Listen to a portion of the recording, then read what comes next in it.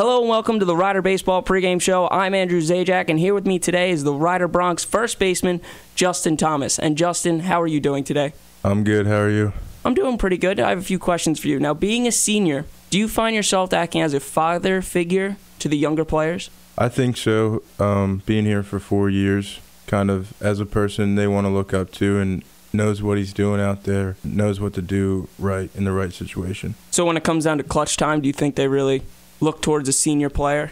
I think so, and we got a bunch of them, so I think they look at them knowing that they'll get the job done. So moving into such a big series game, do you find yourself doing anything specific to motivate your team? No, I think they know by now how important each MAC series is, and the last two we get to play at home, which are huge, and they know how important it is to win the series. So then with a big series coming up and being at home, do you think it's that much of an advantage being 9-0 now at home? Yeah, I think we like playing at home. It's kind of like protecting our home field, and everybody kind of gets up for home games.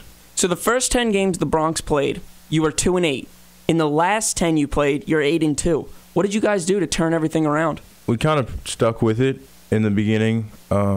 It was really cold, and we were playing some really good teams. And then recently, we've just been getting hot and playing well together as a team, and hopefully we keep it up. So you were talking about you guys got to play some difficult teams. Was Duke? How was Duke? How was playing Duke? Duke was a cool experience just because we got to go down there and see what one of the top ACC teams, kind of how they play, and see their pitching staff, which probably is the biggest difference. So then after playing a team in the MAC and then playing a team in the ACC, can you definitely see a difference? Yeah, I'd say it's more pitching-wise because they got guys that come out of the pen that just fire it up there and hit spots. Position player-wise, I think we competed really well on that side of it, and we played really well all weekend down there. We just couldn't get a win.